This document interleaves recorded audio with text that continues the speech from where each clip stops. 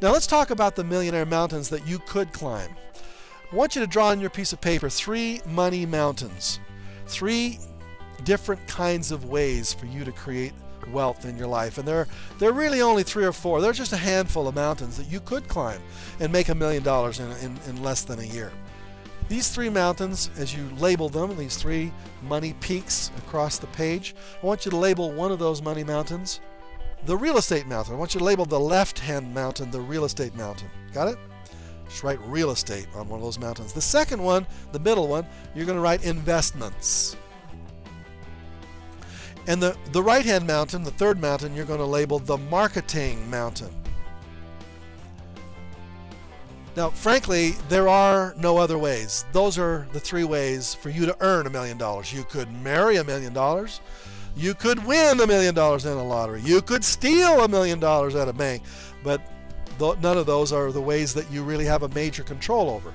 If you want to get to the top of a money mountain that you select, then it's going to be one of those 3 mountains: the real estate mountain, the investment mountain, or the marketing mountain. Now we're going to start on the left-hand mountain, and we're going to draw in 3 streams of income flowing off that left mountain, and draw 3 little tiny streams flowing into the lake of prosperity. There are 3 ways of making money in real estate that can give you residual income. The first one, I want you to label it number 1, and then writing along the side of that stream, you're going to call these streams of income, this one stream is going to be labeled streams of long-term real estate income. Just got long-term real estate. It's really the buy and hold real estate is what we're going to be doing here. We're going to buy it and we're going to hold it. Now, how can that give us residual income? Well, we're only going to be buying residential properties. These are going to be homes, single-family homes, duplexes, fourplexes, 12-unit buildings, anything that has a tenant in it. You're going to avoid vacant ground. You're going to avoid commercial property, industrial property. You're going to avoid anything that isn't residential. For now, you may branch into that later, but for now, as a beginner, many of you or most of you are beginners, you want to stay with something that has the highest probability of success. Okay? Then, you're going to select properties within a 50-mile radius of where you live, and you're going to be looking for things that you can buy with little or no money down. You want properties that have a break-even cash flow or a positive cash flow. In some of the areas of California, some of the areas of New York City, you're going to have a difficult time finding positive cash flow properties. If you get into other cities, you'll have less of a problem with that. But I want to look for residential property. I call it buy and hold.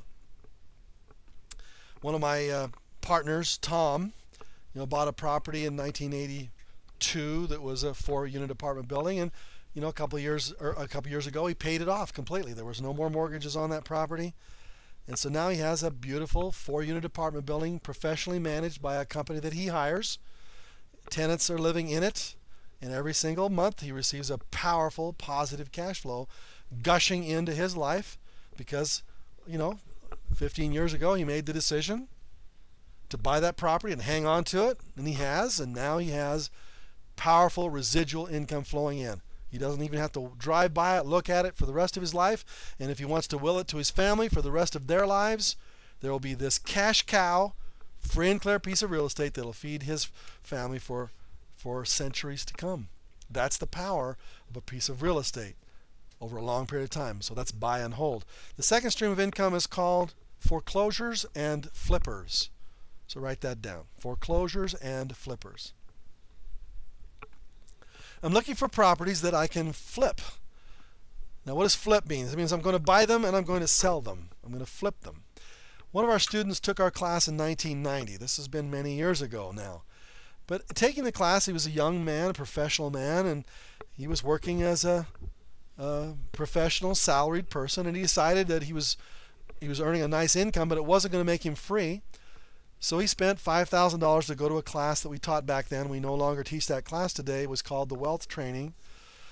And he focused on one kind of real estate. He said, what I want to do is I'm going to buy properties. I'm going to buy them in foreclosure. I'm going to flip them. I'm going to take my profit in the form of a monthly payment, For example, suppose the property was worth $100,000. He could buy it for $70,000, $80,000 maybe, $75,000. He would buy it with little or no money down in a foreclosure, in a government foreclosure, put a little bit of money into it, $1,000 or so, and immediately turn around and resell it for $100,000 with a $900 down payment. Now, there are all kinds of people who will buy property with little or no money down. They just don't think they can qualify. And he had made it available for them, anybody, to qualify for the loans that he had been able to arrange. And so he was able to buy these properties and immediately turn around and resell them within 30 days. And his profit was in the form of that spread between $100,000 and $75,000, which is what it cost him to buy it. And he didn't get a cash profit out of it. He took his profit in the form of a monthly payment over the next 25 years.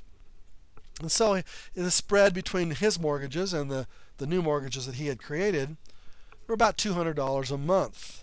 And of course, it would vary from property to property, but let's say on average it was about $200 a month. Now, that doesn't seem like wealth, does it? But guess what? He has done that 800 times. Yeah, 800 times. And so when you flip properties like that 800 times, 800 different properties, you end up with a multi-million-dollar net worth and hundreds of thousands of dollars a month in cash flow that are flowing in. And I've got to tell you, this is a powerful way to create residual income. He didn't have to own any of those properties, manage any of those properties, fix anybody's toilet. Here he had tenants that were living in there that became owners, and they took care of those properties. And of course, if they couldn't make the payments, then he just foreclosed, took them back, and remarketed them again to somebody else. And so that's a powerful way of creating residual income. The third way of making income from real estate is what we call tax lien certificates. Tax lien certificates are only done in the United States and only in about 30 states in the Union. So there are 20 states who do not have tax lien certificates. A tax lien certificate is a very interesting animal. It's an interesting investment vehicle. When you buy a home, your state is probably going to charge you property taxes. And they're going to take the taxes from your property. In California, for instance, it's 1% of the purchase price. So if you have a $1 million house, your taxes are going to be $10,000. If you have a $1,000 or $100,000 house, your taxes are going to be approximately $1,000. Those property taxes are needed by the government to pay things like, schools and police and firemen and all those kinds of things. They need those property tax revenues. And what happens if somebody doesn't pay their taxes? Well, the government's not happy about that. Your federal government or your municipal government is going to send you out a letter and saying there is a penalty attached. Now, you missed the payment, and therefore you're going to have to pay X dollars in a penalty. Now, in certain states, the penalty that's paid is a percentage of the amount of money that's outstanding. For instance, in Texas, it's 25% of the outstanding tax balance. So if you owe them $2,000 in property taxes, there's a 25% penalty if you miss your payment of taxes by 1 day. Well, that's a pretty expensive penalty, isn't it? Well, the state of Texas doesn't collect that money. They really don't want to be in the business of charging these penalties. They really just want their money. They want their property taxes paid. So they have a system.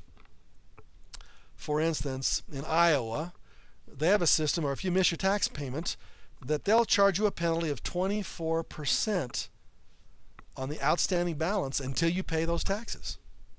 And this 24% on the money that's outstanding, they don't want to collect it. They really just want let's say it's a $1,000 tax bill. They just want the $1,000. And they let us, as investors, come in to Iowa and pay the taxes for some of these property owners that don't pay their property taxes. And we get the 24% return.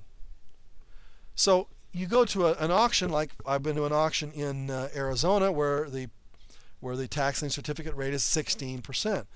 And sitting in that room, we have a lot of different investors who really are bidding for the right to be able to pay somebody else's taxes. And the bidder, usually wins the bid. There are a lot of people in the room, but there's plenty of tax lien certificates available for everybody. And you can buy a tax lien certificate for $100. You can buy one for $100,000. I mean, it doesn't matter how rich or how poor you are. You can have your money growing at 16% rate of interest right from the very beginning because of what they call tax lien certificates. What's interesting is if I can get my money growing at that kind of rate of return, that's fabulous. But what happens if a person doesn't pay their taxes and lose the house? You know, guess who gets the house? You can initiate the foreclosure proceeding because they haven't paid their taxes, and you end up owning a home that you're able to buy for $1,000. And the taxes are, or the mortgages, all mortgages are wiped off, all liens are wiped off. You end up with a free and clear home for just the amount you paid in property taxes. One of our students has been going to Iowa every year. She and her husband flies to Iowa, and they have a nice little vacation out of it. I don't know what there is to see in Iowa, a lot of cornfields maybe, but they literally buy tax lien certificates every year, and twice in the last 4 years, they've had 2 of the properties that they bid on for tax lien certificates have actually, people have walked away from their houses, and in the last 4 years they've taken 2 houses free and clear for a payment of a couple of $1,000. They end up with a brand new, or not a brand new, but a property that's clean of mortgages. They could turn around and rent it out. Now this doesn't happen very often, folks. Don't get too excited, but every once in a while it does happen. And therefore you end up with property at literally pennies on the dollar. So what I'm going to encourage is that all of you think about real estate in a different way. You think about buying and holding, you think about foreclosures and flippers, and you think about tax lien certificates.